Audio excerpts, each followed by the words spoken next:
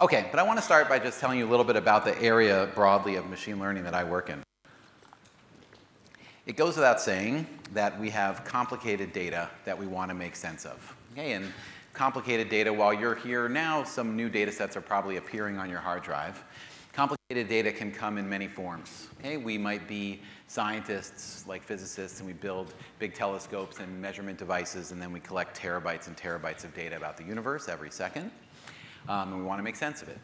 Maybe we invented a social network, and then much of the world joined it and started communicating and sharing things with each other and connecting with friends and so on. And we have now in the data of that social network, we have a snapshot of communities unfolding and interacting, and we want to make sense of that data. Maybe we'll talk a little bit about this during these lectures, text data. We have a library worth of books and articles, all in electronically readable form, and we're a historian, say, and we want to make sense of all of these books and articles that we've collected in our library. Or maybe we're an economist, and we have data about people shopping at big supermarkets, and we have millions and millions of people going on millions of shopping trips, and we want to understand something about how people purchase items, about how they're sensitive to price, or what kind of items go together, or just something about the economics of choice. And these are just 4 examples. I imagine in your field you have an example on the tip of your mind of some kind of complicated data set you might have access to that you want to make sense of. So let's dig into this kind of almost vacuous statement. First of all, what does it mean for data to be complicated? Well, naively, data is more complicated these days because it's just bigger. Right? We have more data points. We have terabytes of data from the astronomers. And there are many dimensions, so we might measure many, many different things about each data point. Okay? So this makes data more complicated than, say, 30 years ago. But data can be complicated in other ways, too. It might be unstructured. Okay? So when we have text data, for example, I think of that as unstructured data, where even though one can represent it as a matrix, it's not naturally represented as a matrix. It's naturally a bunch of documents, and each document is a collection of words. And the kind of your grandparents' matrix of data of rows and columns doesn't really apply when it comes to something like text data. I think of that as unstructured data. And then another way that data is more complicated, and again different from your grandparents' data sets, is that it's multimodal and interconnected. Right? So thinking about this social network here, the data is millions of people, and they are connected with each other, right, in different ways. There's a graph on these data points, and each one is communicating with each other with messages that are sometimes sent to subsets of them, sometimes sent to all of them. They're sharing links and text and clicks and images and so on. And so this multimodality, that there are many different types of information in these data, and the interconnectedness of the data also make it complicated. Okay, so the point is data is complicated in many ways, not just that it's large. Now, what does it mean to make sense of data? Well, the classical machine learning answer to that question is that making sense of data means that I want to make predictions about the future. Okay? I ingest a bunch of data, and I want to know what the next piece of data is going to look like. Right? I get a bunch of communication on Facebook, and I want to predict what the next communication is going to be. Okay, so that's one way to, and Shakir mentioned finance a bit. That in finance, of course, making predictions about the future is probably a big part of what it means to make sense of data. But there's more to making sense of data than prediction. We might also want to identify interpretable patterns. Okay, so if I'm the historian and I have this big collection of text documents, I want to know what patterns of language permeated through history. And I want to form my historical theories based on those patterns, and I need them to be interpretable. So I want to ingest all this text, and I want to find interpretable patterns of words that recur in the text. And, can you hear me? Yeah, okay. Interpretable patterns of words that recur in the text, and be able to relate them to things in the real world. Okay, and that's different from prediction. I might be able to make a prediction without being able to interpret why or how that prediction is made. And then most ambitiously, which we heard about this morning from Bernard, is to do science, right? I want to ingest this data, but I want to actually not just interpret the results of my machine learning algorithm and not just make predictions of the future, but I want to understand the world as it really exists through the data. I want to understand how the universe works from the data that I've collected about the stars. And that is causal inference. I want to confirm, elaborate, maybe hypothesize, form causal theories about the world from my data. And this is, you know, in Facebook, for example, I might want to understand, I might be a sociologist, and I want to understand how people work and how communities are formed. But these are causal inference problems. These are different from prediction problems. Okay, so these are all different ways that we might want to make sense of data. And so the field in machine learning that I work in, probabilistic machine learning, is about answering all of these kinds of questions by developing machine learning methods that connect our domain knowledge and assumptions and theories to the data that we're trying to analyze. Okay, so probabilistic machine learning looks a lot like applied Bayesian statistics, if you're familiar with that. And what probabilistic machine learning does, it provides a methodology for scalably modeling large, interesting, interconnected, complicated data sets. That in a way that both acknowledges our assumptions about the data and lets the data speak in the sense of let the data inform what we then learn about it. Okay, and you'll see examples of this concretely through these talks. And our goal, broadly in probabilistic machine learning, is to develop this methodology so that it's expressive, meaning that we can encode many different types of domain assumptions, say about the universe or about people, into our methods. It's scalable so that we can so that we can use these methods on very large and complicated data sets, and easy to develop, which means that we can quickly build models and compute about those models and not have to do a lot of deep mathematical work in order to be able to use probabilistic machine learning. And of course, this is building directly on what Shakir has told you about already for 3 hours today. Okay, so I want to show you some examples of the results of probabilistic machine learning. I think all these examples come from the research in my lab, just because I have those pictures handy. And in my lab, we've worked a lot on the finding interpretable patterns in big unstructured data sets aspect of this work. Okay, so for example, we might ingest a big social network of people talking to each other. In this case, it's patents citing each other, and we want to understand what communities of people exist in that network. Okay, so here's a picture where in comes just the network, what is connected to what, and out pops this color coding of the network in terms of communities of densely interconnected collections of nodes. We'll talk about this application later on. These are topics found in 1.8 million articles from the New York Times. So this is the historian analyzing the library. So here what comes into the probabilistic machine learning algorithm is a bunch of text documents. And what pops out are called topics. We'll talk about them more formally, but loosely what a topic is, you can maybe see one here, one team, second race, round, cup, open, game, play, win. These are words that seem to go together under a single theme, okay, but they're discovered by the algorithm. So in comes all the documents from the New York Times, 1.8 million of them, and out pops this idea that, oh, you know, a bunch of these somehow involve sports. All right, and here are words that go together with sports. There's no label data. None of the documents are labeled as being about sports or not. It's an unsupervised learning method. Okay, here's a related method that analyzes genes. So this is a population analysis of 2 billion genetic measurements. And the idea here, it's really just a pretty picture because it's got lots of colors. But what this is in comes, you know, we all spit into a test tube and send our test tubes to 23andMe or whatever. They sequence our genes. And then this is an analysis of a big collection of genes with the idea that each person somehow mixes different ancestral populations. Okay, so millions and millions of years ago, ancestral populations roamed the earth, reproducing, and it all bottomed out in us, in this room. And each of us exhibits those populations to different degrees. And this kind of algorithm then tries to uncover what those populations are and model each person as mixing several of those populations. Here is a neuroscience analysis of a big fMRI data set. Okay, so here, totally different. We are ingesting fMRI data. This is, so what happens? People get put into machines, fMRI machines, and then they show them pictures of like shoes and chairs and stuff like that. It's pretty fun. And the scientists are measuring what's going on in their brains as they're in the machine.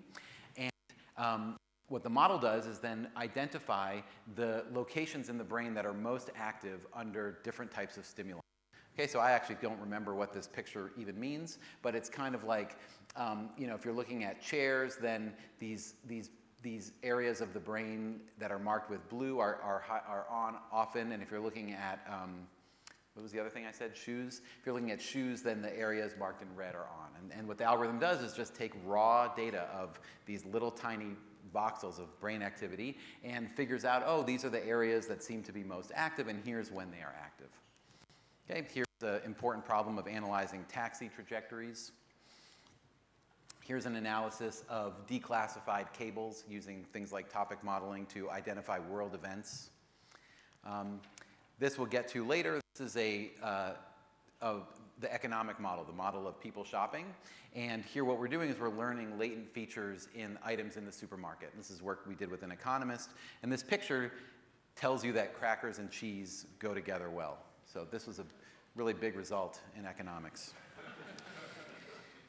Okay, so it was a whirlwind tour of lots of different types of results. The reason I showed you all those pictures of the types of patterns that we learn with probabilistic modeling is to be able to show you this picture, which I call the probabilistic pipeline. And this is the basic set of activities that we do when we develop probabilistic machine learning algorithms. And the idea is that we start off with our knowledge of the world and some question we want to answer about the world. Okay? We have knowledge and a question, or the knowledge could be assumptions, and we use that knowledge, assumptions, and question to build a model. And I'll get to graphical models in a little bit. But the model is basically a probabilistic model of hidden and observed variables. Okay, there's some hidden random variables, there's some observed random variables. We build a joint distribution of hidden and observed random variables that somehow reflect both the question we're trying to answer and the knowledge we have of the world. And that's the model. Then, given our data set, say the gene sequences and our model of how these gene sequences mix ancestral populations that are unobserved, we uncover the patterns in the data. So we take our data and our model and we somehow square them off. But more formally, what we do is we infer the hidden variables given the observed variables. And that's discovering the patterns. And then we use those discovered patterns to form predictions and explore the world through our analysis. Okay, I like this picture because it separates these activities, which we're going to separate today as well. The one activity is model building. What is the kind of joint distribution of hidden and observed random variables that I want to use? Another activity is algorithmic. Given that model and my big data set, how do I infer the hidden structure that lives in the model? So if I am given a big social network, how do I infer those communities that I showed you? If I'm given a big collection of New York Times articles, how do I infer those topics? Okay, that's somehow squaring the model and the data, as I said. And then the last activity is to then use the results of that inference. That's where things like causal inference and exploring data and forming predictions and building real artifacts, machine learning artifacts comes in. Right? That uses the results of these inferences to do something useful. Okay, and I like this picture because it separates those activities and it makes it easy then to collaborate with domain experts on machine learning problems, on developing new machine learning methods. Okay. But what we're going to mainly talk about for 3 hours is, or for forever, because the battery will never run out, is posterior inference. Okay, so the key algorithmic problem lives in this box, discover patterns. That answers the question, given my model of how communities form and how a social network reflects communities, what does it say about this particular social network that I'm analyzing? What are the communities in that social network? Right, this answers the question, what are the topics in this data set? Right, so what does this model that I develop based on my assumptions say about this data that I care about? That's posterior inference. And as I mentioned before, our goal is to make posterior inference scalable, but also to make it general. Right? We want posterior inference to be able to, we want algorithms that we can use with many, many, many models, and we want algorithms that we can use on very large data sets. Okay, and so why do we want that? Well, I drew this pipeline here as though it has an end, right? It ends with predicting and exploring. And when you have to work really hard to develop algorithms, then you are committed to writing a paper about whatever it is you just did, okay? But if we had easy ways to do posterior inference, if we had easy ways to solve this problem of conditioning on the observations and estimating the hidden variables, then what we really want is to think about this loop, which I call Box's loop, named after George Box, who's a great statistician, where we make assumptions about the world, we discover patterns based on our data and those assumptions, we use those discovered patterns to do something, form predictions, explore, causal inference, whatever. And then we look critically at what just happened and we ask, okay, how did things work? Did they work well? Did they not work well? And then let's use what we learn in that criticism phase to then revise our assumptions. I call this Box's loop, okay, to go around and around, continually building, revising, and checking models. Sorry, continually building, analyzing data, and then checking the results to then revise the model. And if the bottleneck is to do mathematical work to develop posterior inference algorithms, then scalable and general inference algorithms will help lubricate this pipeline. Okay. I don't know what that just was because we're about to start with the introduction. By the way, please interrupt me. So if there are any questions at any time, I'm definitely only going to speak as long as they let me, but I'm happy to not get through all my slides if it means that it's clear what we do go through. So please feel free to interrupt me. Okay, so that's our goal, to develop posterior inference algorithms. And let's get a little bit more formal. So you've already seen this, but a probabilistic model, as I mentioned, is a joint distribution of hidden variables z and observed variables x. Okay? So we're going to sometimes have beta as well as a hidden variable, but for now just z and x. So we have a joint distribution of z and x. That's a probability model. Inference about the unknowns, the hidden variables, happens through the posterior distribution, which is the conditional distribution of the hidden variables given the observations. Okay, so that's this equation here, P of z given x, which, as you know from the definition of conditional probability, is the joint, P of z and x, divided by the marginal distribution of the observations, P of x. Now, for most interesting models, for most models that we care about, that denominator is not tractable to compute. Can't efficiently calculate it or calculate it at all. And so we have to appeal to approximate posterior inference. We have to play the game of trying to approximate this conditional distribution. Given my model and my data, what is P of z given x?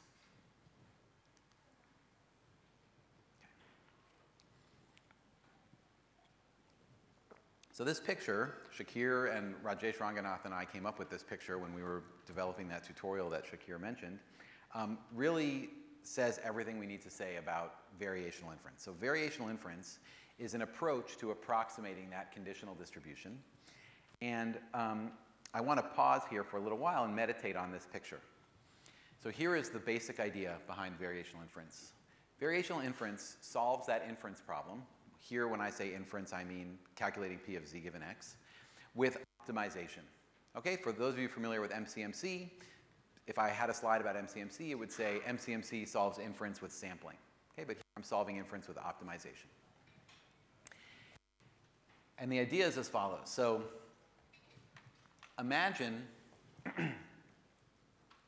the space on the slide. Every point on that space is some distribution over z. Okay? There's some distribution over the hidden variables. My model is fixed. P of z and x is fixed. I'm interested in P of z given x. My data is fixed too.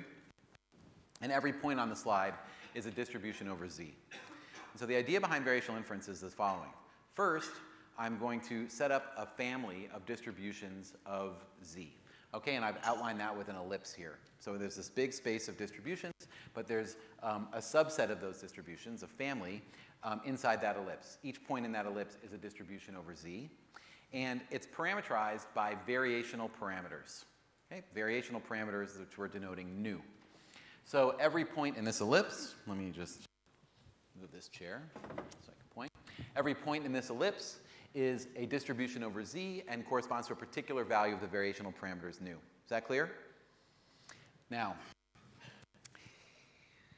our target distribution is P of z given x, right? So P of z given x is a distribution over z, so it's somewhere on our slide, and there it is. It lives outside this family. But that's what we're trying to approximate. And so the idea behind variational inference is to, within this family, find the member, which I'm denoting nu star here, that is closest to that conditional distribution that we care about, P of z given x, the posterior. Okay, I want to find the nu star such that the corresponding distribution of z is closest to P of z given x.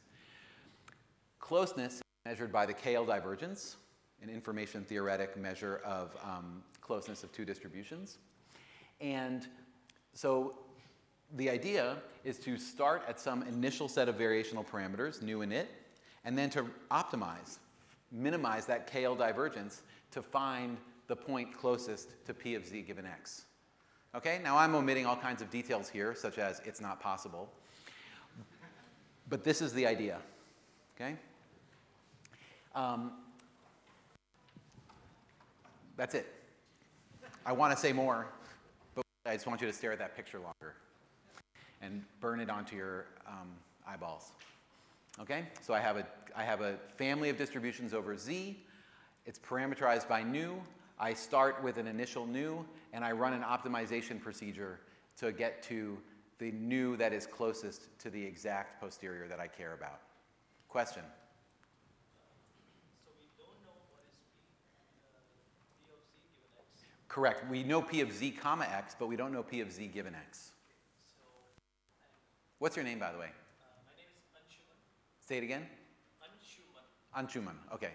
So my question is, when we do not know that P of z given x, how do we measure this? Yeah, that's one of the details that I'm skirting over, but I will get to it. Yeah, right. So Anshuman makes a good point. If I don't know P of z given x, how on earth do I optimize something that depends on it?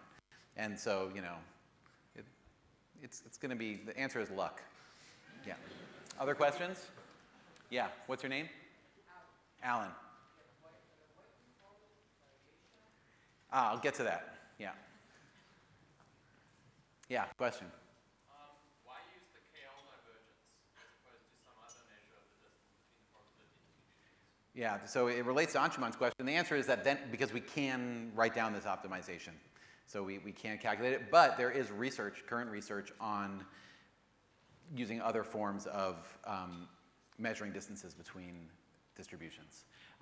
And so the reason I wanted you to stare at this picture so long is that actually when you start looking at the archive, which is sort of a mixed blessing, you can take lots and lots of the papers about variational inference that are coming out in the archive and situate them inside this picture. Okay. A brief answer to your question about why it's called variational. Loosely, variational means anytime I'm turning some calculation that I want to make that's hard into an optimization. And so that's what we're doing here. Why is it simpler when you use this family of Because if I could put the family if I could enclose the posterior with the family, then the family would be too hard to work with. Then I wouldn't really have a problem. I could calculate the posterior. Okay, so here's an example just to make things concrete. So let's say we're trying to fit a mixture of Gaussians. Okay, so I have a clustering model of Gaussians. My hidden variable is the cluster assignment of each data point, and I'm trying to find the clusters.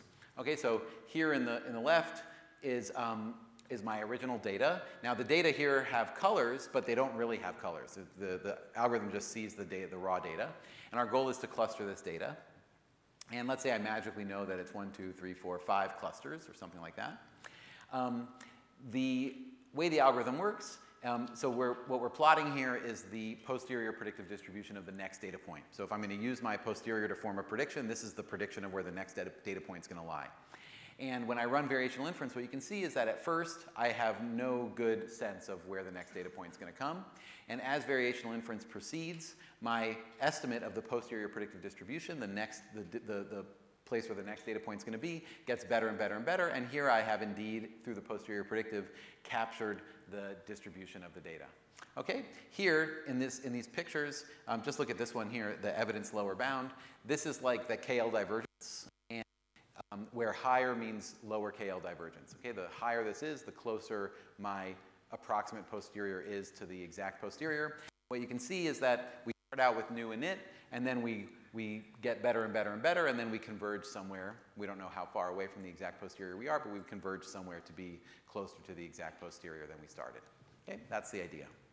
And the main takeaway from this slide is we have turned inference into an optimization. Okay, so what are we going to talk about today and tomorrow? Again, variational inference solves the posterior inference problem with optimization. And what I want to talk about are the basics of variational inference, how to scale variational inference up to massive data sets. That's an algorithm called stochastic variational inference. And then how to develop variational inference to be easily applied to a wide class of difficult models. So when I talk about the basics, we're going to constrain the model class, and later we're going to expand the model class. And that relates to what Shakir was discussing with things like normalizing flows and reparameterization gradients and so on. But we'll get to that tomorrow.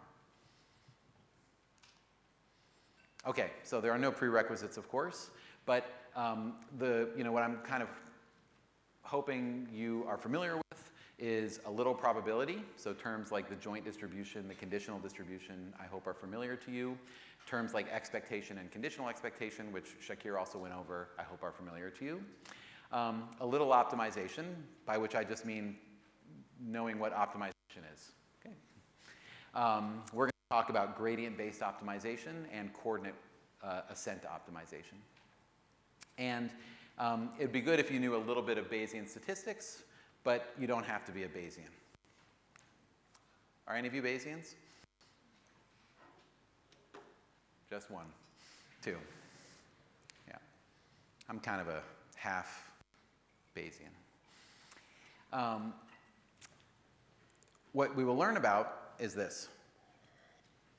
Like I said, the basics of variational inference, which include mean field variational inference and coordinate ascent optimization for variational inference.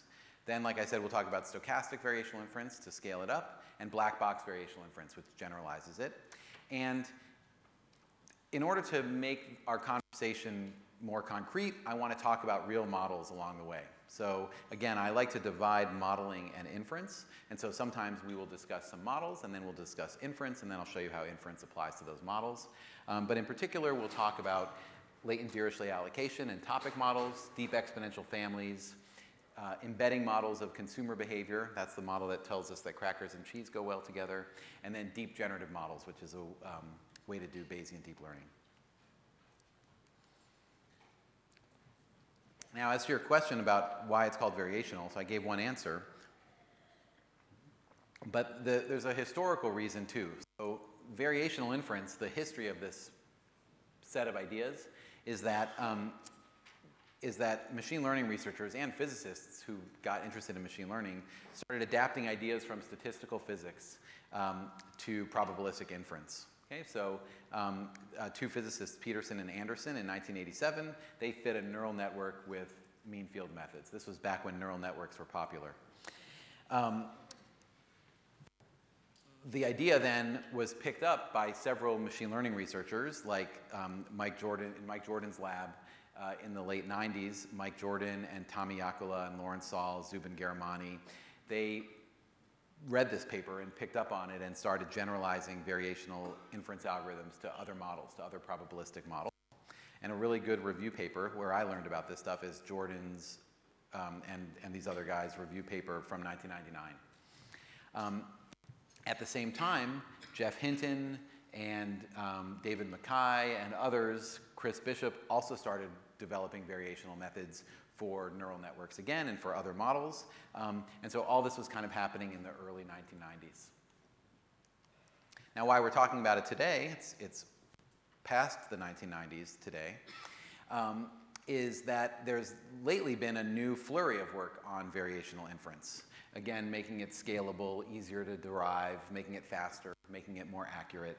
And variational inference nowadays touches many areas in machine learning, not just kind of classical Bayesian modeling, but probabilistic programming and reinforcement learning and neural networks and convex optimization and Bayesian statistics all involve variational inference. And so what I want to do today is talk about some of these early ideas, but then quickly get to these newer ideas and try to tell you a little bit about why they might be important. I want to mention that to the degree that I'm going to talk about the work from my lab, this is work with some of my collaborators from the last 10 years or so, Matt Hoffman, Rajesh Ranganath, and Alp Kuchu-Kelbier. Okay. So let's start by talking about the basics of variational inference, but again, I want to do this in the context of models, so I want to first talk a little bit with you about topic modeling. All right, so what's the problem of topic modeling? What topic modeling is about is I have a big collection of documents, and I want to use posterior inference to discover the hidden themes or topics that pervade those documents, because I just want to sort of use those for some prediction, or I want to know what's going on in this big collection. I'm a historian and I don't have time to read them all. And the model I want to use as an example model for variational inference is called latent Dirichlet allocation. And the idea behind this model is that, so when we build probability models, we have an intuition about what kinds of assumptions we might want to make in that probability model. And here the intuition is that, I want to understand topics from a big data set of documents, but the intuition is that documents exhibit multiple topics. Okay, so here's a document. This is from the journal Science. It's called Seeking Life's Bare Genetic Necessities. And what this article is about, at a high level, is the scientists use some computational methods to understand the number of genes that an organism needs to survive in an evolutionary sense, like over millions of years. Okay? And what I've done by hand is just highlighted different words in this article just to kind of solidify this intuition behind LDA for you. Okay, so words like organism, life, survive, words about evolutionary biology, those are highlighted in pink. Words like genes, genomes, sequenced, words about genetics, those are highlighted in yellow. And words like predictions, computer analysis, computational numbers, words about data analysis, those are highlighted in blue. Now, the idea here is that imagine I took the time to highlight every word in this article with its appropriate color, and also throw out words like of and the and but and things that are, have no semantic meaning. And then squint, okay? And then you squint at the article. You can do it here if you like. What you'd see is that a big blend of blue and yellow and pink and blue and yellow and pink. And so while you wouldn't know what the article is about, you would see that, I don't know what this article is about, but it does somehow blend genetics, evolutionary biology, and data analysis. Okay, and so that's what LDA is trying to do. It's trying to construct a representation of these articles so that you can squint at them and say loosely what they are about. And so what we're going to do is, in building the model, is we're going to embed that intuition into a formal generative process of data. And so one way to articulate the assumptions that a probability model makes is to describe the generative process that it assumes data came from. Okay? Like every probability model has with it a generative process that it uses to generate data, that it could use to generate data. And so we want a generative process that captures this assumptions that documents exhibit multiple topics, and so here is what it is for LDA. So first, let's define a topic more formally as a distribution over terms in a vocabulary. Okay, so here on the left are a bunch of topics. Here's a topic that has words like data, number, computer with high probability. Here's a topic that has words like, when I hear it cut out, do you hear it cut out? But do you hear me anyway? Okay. Here's a topic that has words like brain, neuron, and nerve with high probability. Here's a topic that has words like life, evolved organism with high probability, and so on. Okay, so these are topics. Now, to be clear, each topic is like a weighted die with the entire vocabulary on each face of the die. And so, or each face has a vocabulary term. And so the word nerve has some low probability under this topic. Okay, now, so we have our topics. And now the generative process is, for each document, I choose a distribution over the topics. Okay, so here I chose the pink, oh, I got one, yeah. I need a little exercise. So here I chose the pink, the yellow, and the blue. Or here I drew a distribution that has pink, yellow, and blue. And then for each word, each observed word in the document, I choose a colored button from this distribution. Here I chose the blue button. And then I look up the topic associated with the blue button, and I choose a word from that topic. So here I chose the blue button, and then I choose the word analysis. Here I choose the yellow button, and then I chose the word genes. Here I chose the pink button, and I choose the word life. And each time I'm drawing the word from the corresponding distribution over words. Okay, and so you check, you write your article that way. Then you turn the page, you're going to write the next article in science, and you choose a new distribution over topics. Okay, what's important is that the same set of topics are at play, it's just that the new article mixes them with different proportions. Clear? Okay. So that's the probability model. What's the posterior inference problem? Well, the problem is that this is our fantasy, that this is how the documents arose. But really, we only get to observe the documents, right? All of this other stuff is hidden structure, stuff we can't observe. And so the posterior inference problem is to fill in all of this blank latent variables given the observations, the documents themselves. And that is the posterior, the probability of the topics, the topic proportions, and the topic assignments given the documents. Okay, and so I went over that a little slowly, but notice that I turned the problem of discovering topics from a document collection, which is kind of a vague, amorphous problem, into now a calculation of a posterior distribution under a formal probability model. Also notice that we're going to want to do this at large scale. There are millions of documents, and that means there are billions of latent variables.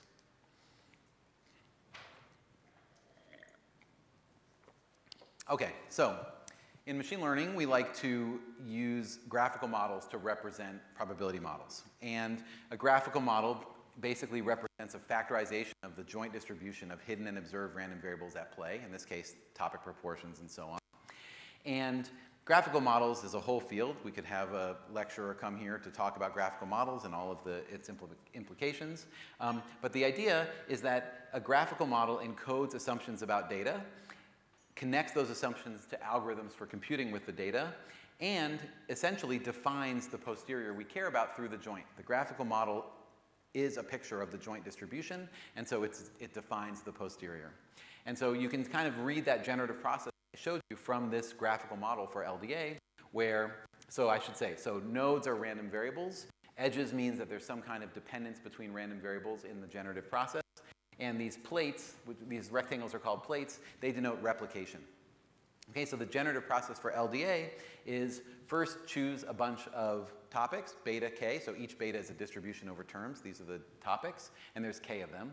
Then for each document, choose the topic proportions theta from some distribution. It's a Dirichlet distribution.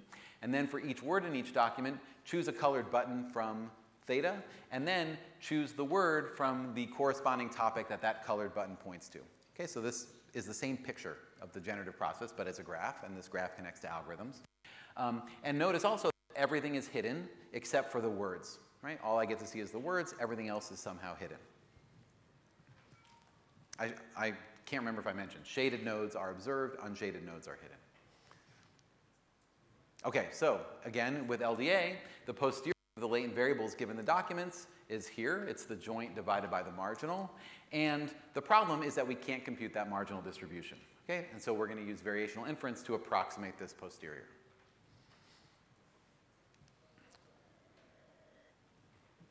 So I haven't talked about the algorithm yet, but let's imagine we've got the inference algorithm. We can approximate the posterior. What is this algorithm going to do?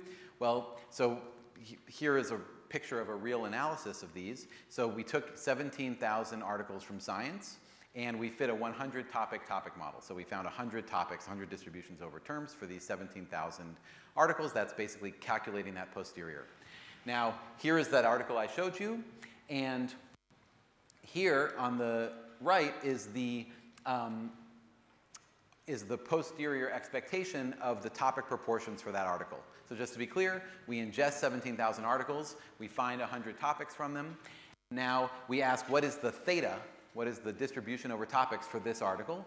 And you can see that the posterior so there's 100 topics at play, and the posterior is only somehow activating a handful of them to describe the words of this article. Okay, this is P of theta given these words and the topics. Now, moreover, each topic is a distribution over terms, so we can ask for the top most frequent terms from the top most frequent topics, and you can see things like human, genome, DNA, genetic, evolution, evolutionary, species, organism, disease, bacteria, resistance, bacterial, computer, models, information, data, and so on. These topics are interpretable, right? They each are, and these somehow represent these threads of ideas that this article seems to be about. Okay, I can do this with, like I showed you already, the New York Times. And here what we see is that, these now are the most frequent words from each topic, and you can see that without any kind of supervision, just ingesting millions of articles, the algorithm can uncover the various themes that pervade the articles. Okay, so that's the idea.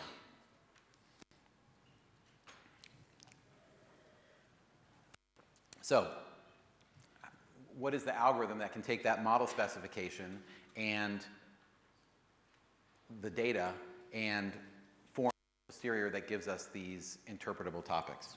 Do you think I'm doing something wrong with the microphone? Maybe I should move it closer. Okay.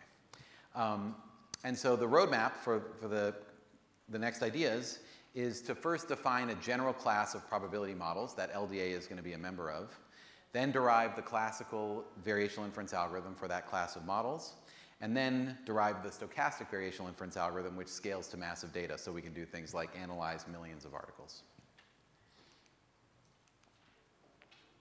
Okay. So the class is called conditionally conjugate models, and it's very generic. So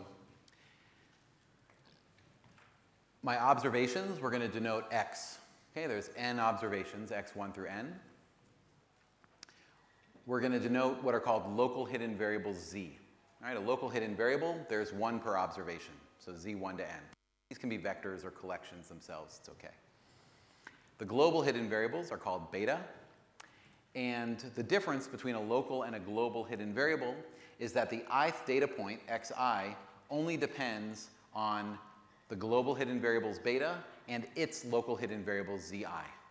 In other words, in the generative process, the ith data point does not depend on the jth local variable. Okay? Here is the factorized joint distribution that respects those assumptions. Probability of beta, z, and x is the probability of beta times conditionally independent, the probability of z and x given beta. And here's the graphical model for that factorized joint, okay, where I have beta and I have z and x in a plate. Okay, and again, if you study graphical models, which I recommend you do, then you can see things like the independence assumption of zi not being dependent on, of xi not being dependent on zj from this graph. Our goal, as always, is to calculate p of beta and z given x. That's the posterior in this generic class of models.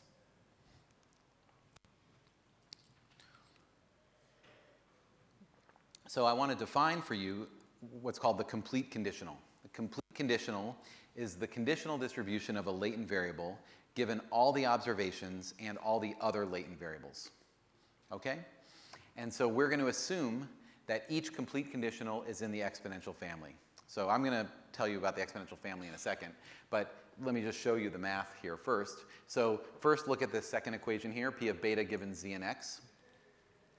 So p of beta given z and x is in an exponential family, and what's important about this equation is that the parameter to this distribution is eta sub g of z and x, and it's a function of what I'm conditioning on. Okay, so this is the complete conditional. It's the latent variable given the observations and the other latent variables, and its parameter is, of course, a function of what I'm conditioning on, and it has this nice exponential form. Okay? The complete conditional for z, for the local hidden variable, depends on only its observation xi and beta. That's a consequence of these independence assumptions we're making. It has the same nice exponential family form, and its parameter is also a function of what it's conditioned on. Okay, these are the complete conditionals. If you're familiar with MCMC, all of Gibbs sampling is to iteratively sample each latent variable from its complete conditional. Okay, and the exponential family is a general way to write down many of the distributions that we use. Gaussian, Bernoulli, Poisson, Dirichlet, gamma, etc. These are all in the exponential family. Some distributions are not in the exponential family. Okay, so as an aside, it might be the most useful thing you learned today. Let me just tell you a little bit. Well, how many of you are familiar with the exponential family? Raise your hand high. So it's less than half. So let me explain the exponential family since it's a useful idea to know about. Okay, so just put everything else on hold. Here's a distribution of x. And if it has an exponential family, if it's in the exponential family, it can be written in the following form. P of x equals h of x times e to the eta transpose t of x, t is some function of x, minus a of eta. A is a function of eta. Okay? Now, these different characters have names. So eta is called the natural parameter. T of x are called the sufficient statistics. It's a function just of x. A of eta, it's a function just of the parameter, is called the log normalizer. And h of x is called the base density or the carrier density. It's actually got many names. And I used to say, you know, it's not important, you should just ignore h of x, but it's important, unfortunately. But it's not important for us today. So these are the names of the characters in the exponential family. Now, the log normalizer is special. So the log normalizer, it ensures, as you know, a distribution has to integrate to 1, and it ensures that this integrates to 1. Okay, so a of eta is log of the integral of e to the eta transpose t of x dx. And this, if you plug it in up there, ensures that when you integrate p of x over x, you get 1. Okay? The log normalizer has a special property that we like, which is that its gradients calculate the expected sufficient statistics. Okay, so e of t of x is some property of this distribution, right? If I hand you a distribution of x, it has some expectation of t of x. And e of t of x is a property of this distribution. And in particular, e of t of x is the gradient of the log normalizer with respect to eta. Okay? And if you like probabilistic modeling, I encourage you to go home and prove that on a piece of paper. It's easy. Start with the definition of a of eta and prove this fact. Okay, so as I said, many common distributions are in the exponential family. Bernoulli, categorical, Gaussian, Poisson, beta, Dirichlet, gamma, et cetera, et cetera. The exponential family outlines the beautiful theory around conjugate priors and corresponding posteriors, and connects closely to variational inference. Okay, so after my lectures today and tomorrow, if you want a challenge, download this 300-page paper by Martin Wainwright and Mike Jordan and read it. It's about the connection between exponential families and variational inference. Okay, all good on the exponential family? That's the exponential family. So what we're assuming in this class of models is that whatever model I have, I might be doing physics or social network analysis, or I'm doing finance and I'm predicting stock prices, but whatever model I made up, I need that the complete conditional of each latent variable, given the others, can be written down in an exponential family. It might be Gaussian, gamma, Poisson, whatever, but it's got to be in the exponential family.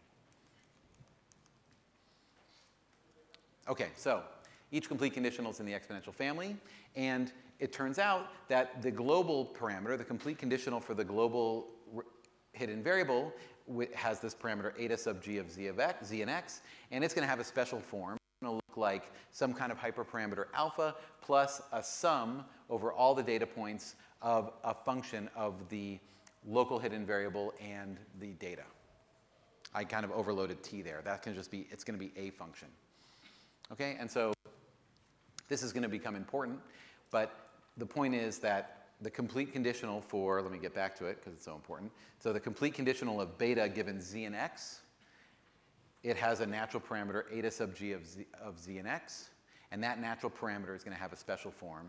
I'll go back to the form now, which is some vector plus a sum for each data point of a function of the local hidden variable and the data point. And notice that when we're trafficking in complete conditionals, we can refer to hidden variables as long as they're not the one that we are defining the complete conditional of, right? That we're deriving the complete conditional of. Okay, so we can use local hidden variables in the complete conditional because we're conditioning on them. Okay. Any questions? All right, so that class of models describes like many of the models that were developed in the 90s and 2000s in machine learning. Okay, Bayesian mixture models, time series models, factorial mixture models, and factorial time series models, matrix factorization like factor analysis and probabilistic PCA and probabilistic CCA, Bayesian nonparametric models like Dirichlet process mixtures and hierarchical Dirichlet processes, certain multi-level regression models like linear regression, probit regression, Poisson regression, stochastic block models, which are models of finding communities in social networks, mixed membership models like LDA and some variants. Those are called mixed membership models because they model each document as a mixture, but they share mixture components across documents. These are all can be written in this way, and they all have the property that they can be written down like this, and the complete conditionals are in exponential families. Okay, so you can probably anticipate what we're going to do. We're going to derive a variational inference algorithm, one second, for this class of models, and that then gives us variational inference for all these models and more. Yeah? I just wanted to know, so the number of topics that you choose to describe, is it a hyperparameter for you? Yeah, so The second question is the number of words that we saw per topic. How do you determine these number of words that you use? And does it influence the quality of the topic itself? By the, I mean, the more words you have to describe a topic, does it get better or worse? two great questions. So the first question was, is the number of topics a hyperparameter? And the answer is yes. So you are in charge of setting the number of topics, and there's lots of ways to do that with things like cross-validation or fancier things like Bayesian nonparametrics. Hierarchical Dirichlet processes can be interpreted as a form of LDA where the number of topics is determined by the data. Those lists of words I showed, those were the top most frequent words from topics, right? And you asked, if I went further down that list, would that make them more interpretable or less interpretable? I see that as a problem in that last phase of Box's loop. Like, once I have my posterior, what do I then do with that posterior to be useful? If you run an internet company and you're showing topics to your customers, maybe your customers only want to see 3 words, and so you have to choose the right 3 words. Maybe the top most frequent isn't the right way to choose those 3 words. Maybe you want to use something else. If you have a different population that you're working with, maybe you want to show 30 words. Maybe you want to show a word cloud with the words, the size of the words being frequency in the topic. The point is, all of those things, or something that you're dreaming up right now that I'm not saying, those are all functions of the posterior.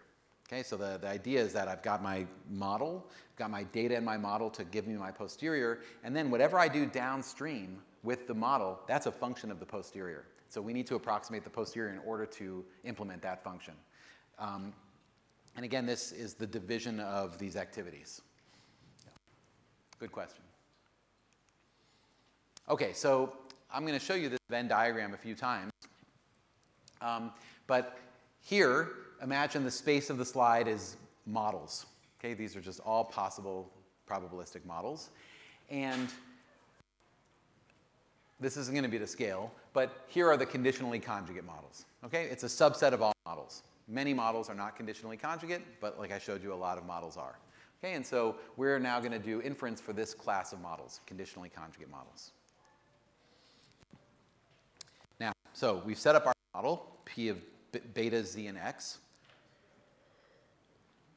And remember, our goal is to minimize the KL divergence between some family of, to minimize the KL divergence within a family of distributions of the hidden variables beta and Z, and the exact posterior, P of Z given X. That should say P of Z and beta given X. Actually, this all should have beta, right? So this is our goal. Now, as you mentioned, how do you minimize something that depends on the intractable quantity that you care about, right? The KL divergence depends on P of beta and Z given X. And so this is an important idea in variational inference called the evidence lower bound. Yeah, actually, so the evidence lower bound was coined in a paper in 2008 by John McAuliffe and Michael Braun.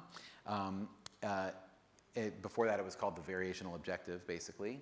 And the idea is that the KL is intractable, and so in variational inference, we optimize instead the evidence lower bound, or the elbow. Okay, and this is the elbow. I'll explain it in a bit. It's a lower bound on log p of x. So it's a lower bound on log of the quantity that makes inference hard. And this is what's important, maximizing the elbow is equivalent to minimizing the KL. All right, so the difference between the elbow and the KL divergence that we care about is an additive constant.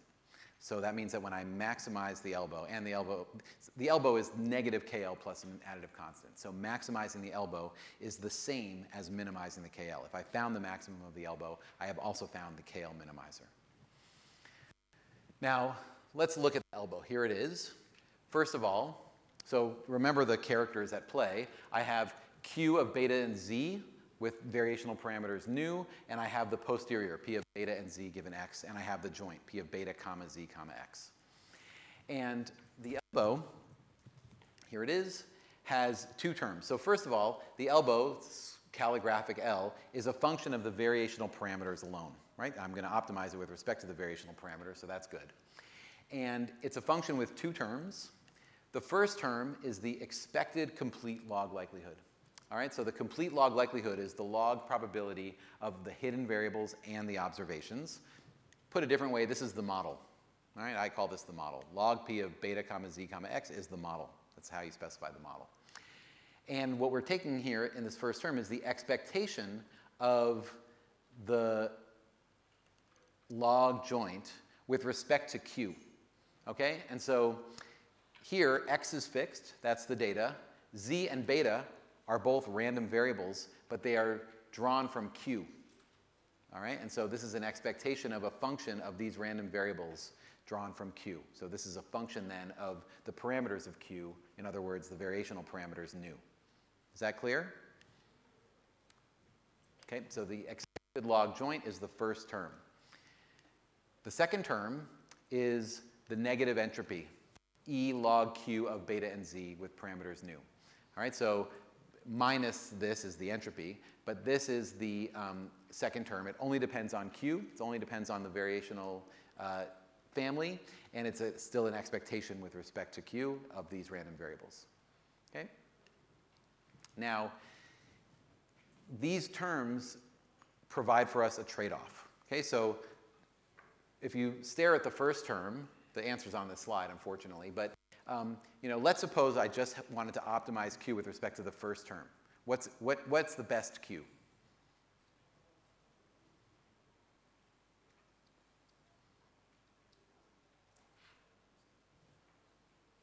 Yeah. The one that maximizes the likelihood. Exactly. It's the one that maximizes the likelihood. There's no thing, but right. So log p of beta, well, it's the one that maximizes the regularized likelihood, where you're regularizing by the prior. So log p of beta z and x is equal to log of p of beta plus log of p of z, maybe given beta, plus log of p of x given beta and z. In other words, the log likelihood.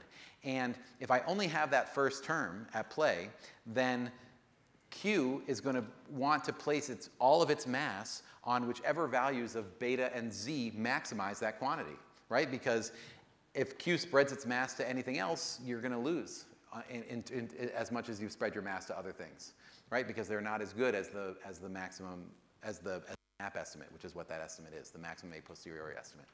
Okay, so the first term prefers Q to place all its mass on the map estimate. So if I was doing map estimation, I could just optimize that first term. The second term, however, is the entropy. I keep untying my shoe. Hold on.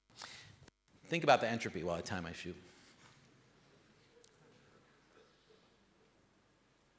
Okay, so what does the second term want us to do? The second term is the entropy.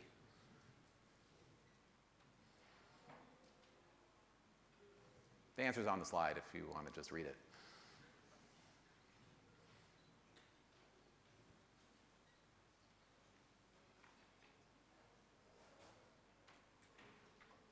If I only had the second term and I wanted a Q that had high entropy, what would it want the Q to do? Yeah, flatten it. It would want Q to be diffuse, right? If I only want high entropy, I want Q to be diffuse. I want Q to spread its probability around many, many different configurations of latent variables. All right, and so these terms are at odds. The first term wants all the mass on the map estimate. The second term wants Q to be diffuse. And so the trade-off is what the elbow does. The elbow characterizes this trade-off. Okay? One caveat is that the elbow is not convex. Okay, so if you look at those mountains over there, that's what the elbow looks like. Okay, there's lots of different hills. Good. Question, yeah. How does it know to balance out between exactly sharp and exactly flat? Well, how does it know? So it doesn't know anything, right? It's just an equation. But don't tell the AI, folks. But the answer is an interesting the question is interesting, and I don't have a good answer. There is a trade-off. That's all we know, right? That somehow, you know, making Q more diffuse is going to hurt the first term, and making the first term higher through putting more mass on the map estimate is going to hurt the second term. And the trade-off exists in the particular way that you've parameterized log P and log Q. And thinking about that precise trade-off, I think, is a great research question. Yeah. Is there another question? Yeah. Would that then be a function of the type of distance method that you use? Sorry, I didn't hear you. Can you yell it? I'm saying, wouldn't that trade-off be a function of the type of divergence that you choose? Yes. So, well, except this is about KL divergence. So, yeah, this objective function has this trade-off. Other objective functions, you'll want to stare at them and meditate on those. Yep. These are all good questions. Okay. So, now, if you, again, go to the archive, I said it was a mixed blessing. It's more of a blessing than a mixed blessing. I love the archive. If you go to the archive and read new papers about variational inference, you'll sometimes see this decomposition, which is another decomposition of the elbow. In fact, there's a great paper by Matt Hoffman called Elbow Surgery, different ways of decomposing the elbow. It's gruesome if you think about it, but and so this is, so if you just look at, here's the original elbow. This is from the 1990s work. Now, more recently, some people write the elbow down this way, which is the same quantity. There's nothing different about it, but it shows us a different trade-off. So here, the first term is the log likelihood. Okay, so this, if I only had this term, I would place all my mass on the MLE, right? I would ignore the regularizers, and I'd place all my mass on the MLE, the maximum likelihood estimate of Z and beta. The second term now is the KL divergence between the variational distribution Q and the prior P of beta and Z. Okay? And so what this does, this is kind of this shows you the classical Bayesian trade-off, is it trades off Q being close to the prior versus Q placing its mass on configurations of hidden variables that explain the data. Okay? It's the classical Bayesian trade-off. Right? But again, these are the same quantity, but this is another way of writing that quantity that's illuminating. Okay.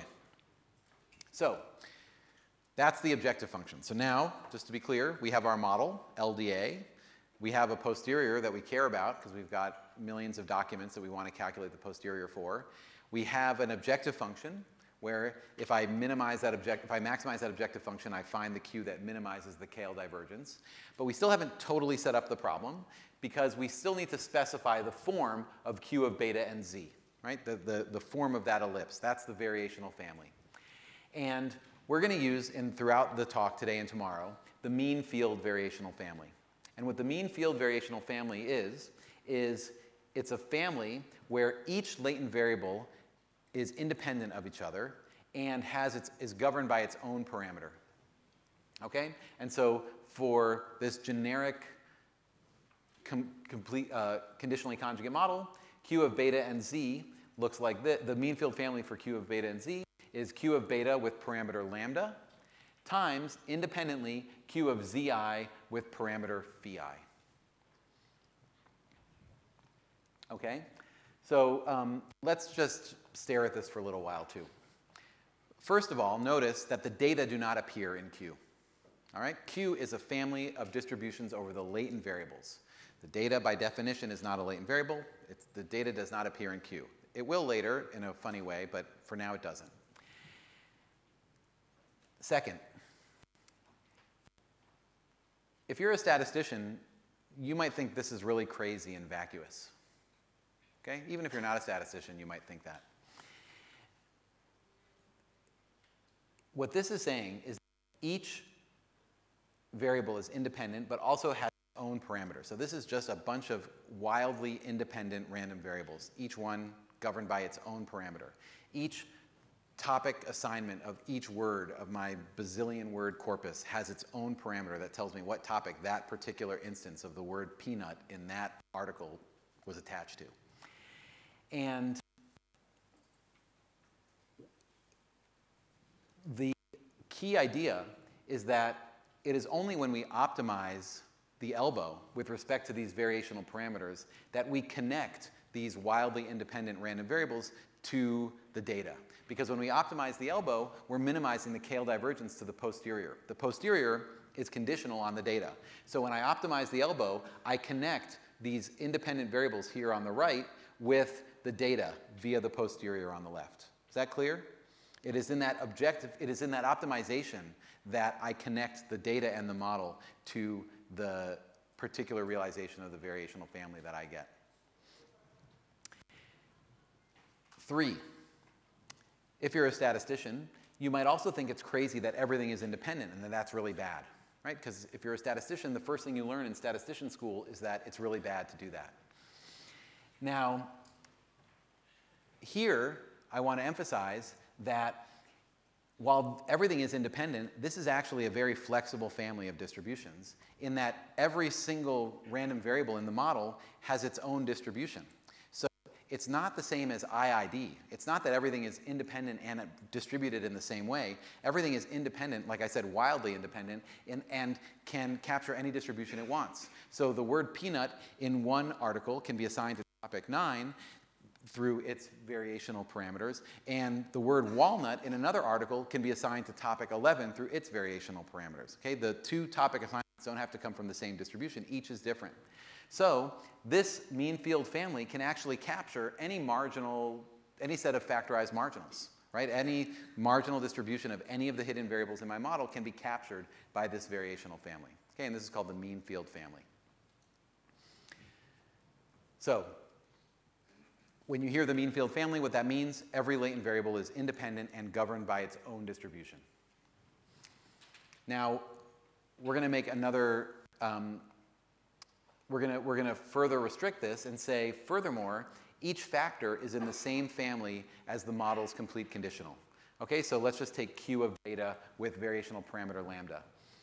If the complete conditional P of beta given z and x is in some exponential family, let's say it's a Gaussian, that means that Q of beta needs to be a Gaussian too. Now, to be clear, it has a free parameter. So it's a Gaussian with a free mean and variance, lambda. Okay? But the point is it's in the same family as the complete conditional. All right, and that's what's going on. So imagine I have a model. I've got complete conditionals. Each one is in some exponential family. Let's say one of them is a Gaussian and one of them is a Poisson. I set up my mean field family where I have two independent random variables. One has free Gaussian parameters. The other has free Poisson parameters. Okay? What variational inference does then is turns the knobs on those Gaussian parameters and those Poisson parameters so that the particular realization of that family that I have in my hand minimizes the KL divergence to the true posterior of those two variables given the data. Is that clear? That's the game. So now we have completely specified our problem.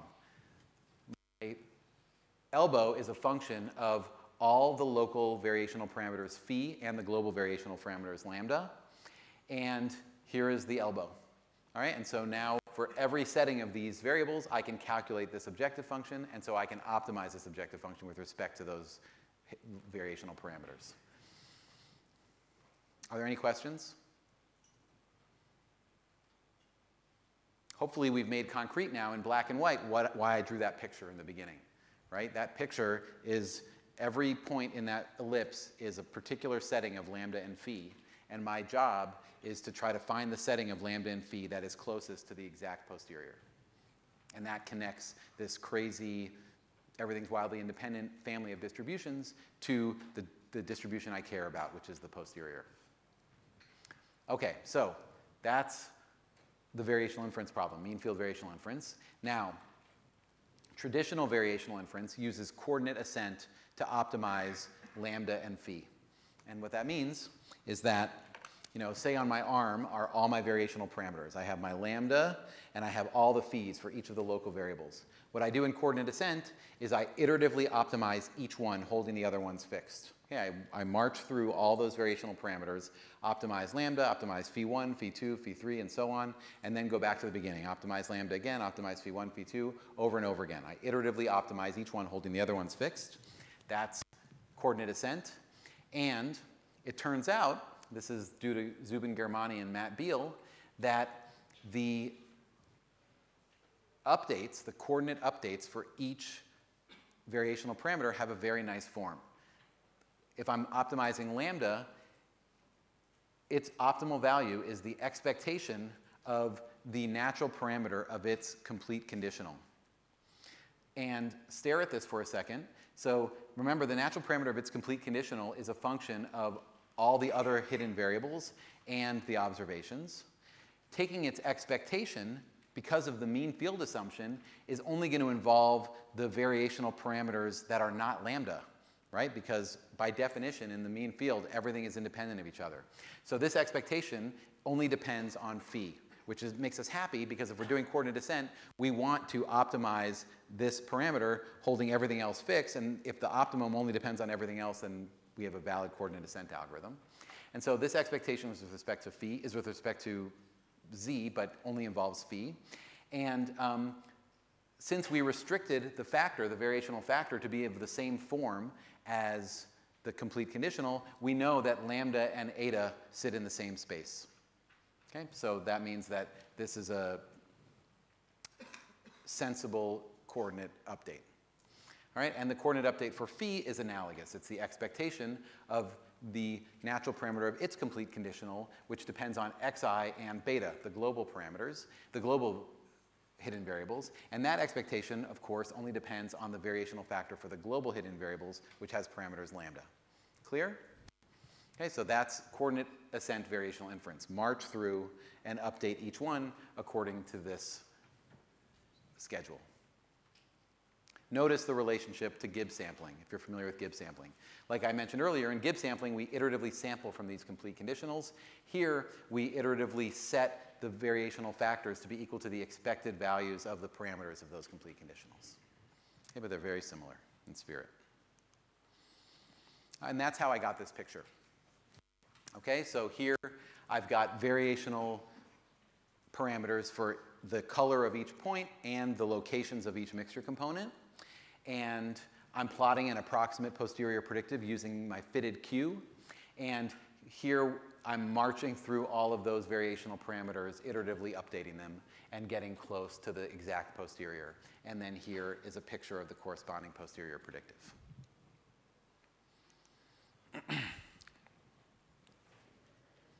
So let's just, to make this concrete for the example model we were using, LDA. So here's LDA as a graphical model, and here I embellished it with variational factors. Okay, there's a variational parameter for each set of topic proportions. Like I said, for each word, there's a variational parameter phi, and then for the topics, there's variational parameters lambda. So each topic has its own variational parameter. The mean field distribution is just a big factorized distribution of these hidden variables. And what do? We're going to do coordinate ascent inference. So first we hold the topic parameters fixed, and we update the local hidden variables, theta and z. Okay? And there's nice closed form updates for those. That's how I got this picture. All right? The topics are fixed, and then I fit variational distributions to theta and z, and this is a picture of the variational distribution for theta. In the global step, then, I hold all the local distributions, all the local variational parameters fixed, and I update the global variational parameter for each topic.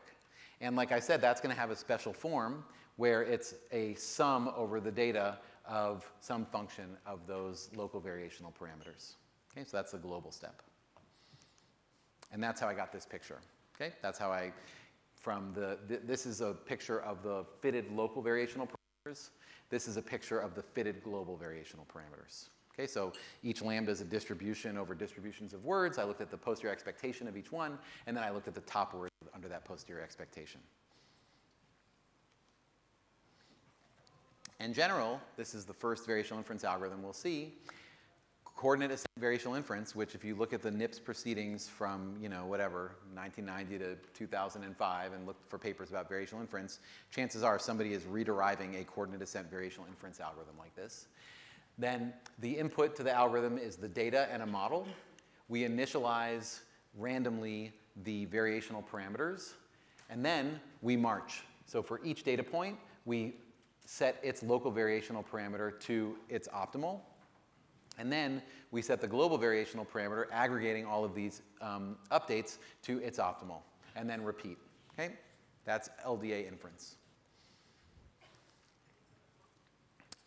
And just to emphasize, we've derived this now for a big class of models. Okay. Next, I want to talk about stochastic variational inference, which builds on this. Okay, so we just covered, whatever, 15 years of variational inference research. But this is inefficient, right? Classical variational inference is inefficient. Why? What do? We do some local computation for each data point, and then we aggregate these computations to re-estimate the global structure and repeat. Okay, and so just, again, with topic modeling, you can see this immediately. You know, when we started working on topic modeling, we were analyzing 10,000, 15,000 documents. It's no problem.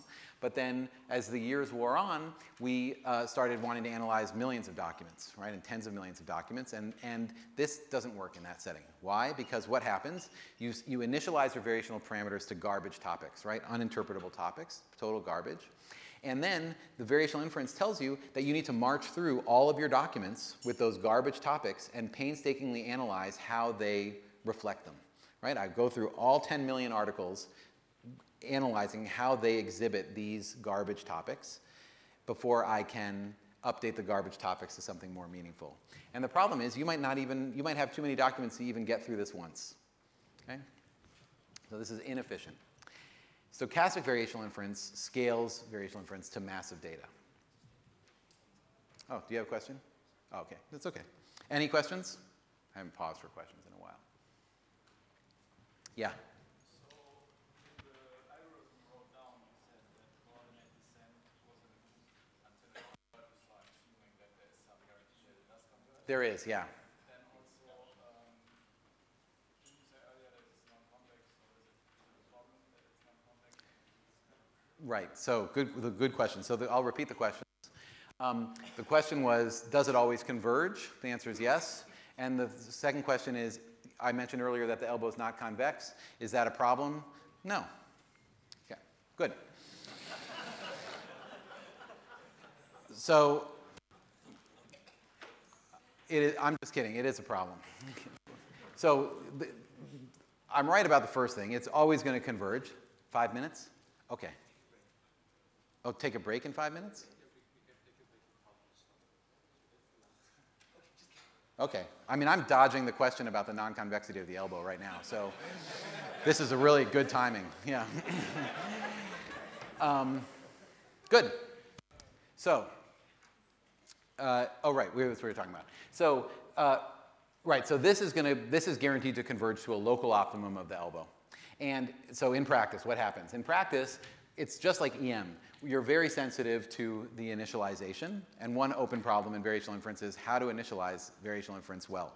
Okay, so you know, sometimes in the middle of the night, I wake up with an idea of how to initialize variational inference well. But then after like 3 weeks of implementing it and working on it, I learned that it doesn't work. And you know, I hope that you will all now do the same thing. And to see that it converges to a local optimum, I refer you to the proof that EM converges. It's really identical. Now, the elbow is non-convex, so in practice, there's all kinds of stuff about things like randomly restarting the optimization algorithm. and then choosing the local optimum that is best. Now, that's not guaranteed to be the best local optimum overall, local optima, but it's the best one that you got anyway. That said, this is another interesting open research problem. I think that there's been a lot of really good research lately about characterizing the non-convex deep learning objective, and taking inspiration from that literature and thinking about the variational objective is a worthwhile open research problem. Two, there's a lot of research about how stochastic optimization, which we're going to get to in a second, finds better local optima in these kinds of non-convex settings. And I think looking at that research and thinking about the variational objective is also a good idea, a good open research problem. In practice, you saw it with that mixture model, and you see it with the topics and that whole list of pictures I showed you in the very beginning of the talk, which all use variational inference. In practice, we often do well as a practical empirical matter, just being satisfied with the best local optima we can find. But if you talk to my students and postdocs, they will tell you that they do spend some time thinking about smart ways to initialize. Good. Okay, so we want to scale this up. It's inefficient. We want to scale it up. And what I'm going to do now is derive for you stochastic variational inference. And at the end of the derivation, you're going to see an algorithm that has this very intuitive structure, where, so I've got my model, P of z, comma, P of beta zx, and I've got a massive data set, and I want to approximate the posterior. The algorithm is going to look like this. So at any point in the algorithm, I have my idea of the global hidden structure. I have my idea of the global variational parameters that could be started randomly. I'm going to subsample a little bit of data. I'm going to ask how that data exhibits that global structure. And then I'm going to use those inferences to somehow update that global structure, and I'm going to repeat. Okay, so again, just using LDA as a concrete example, I'm going to grab a handful of documents rather than having, I'm going to start out with garbage topics as usual, but I'm going to take a handful of documents rather than having to march through all 10 million. I'm going to ask, how does this handful exhibit these garbage topics? And then I'm going to use the results of that little local inference to update the garbage topics to make them a little less garbagey. Okay?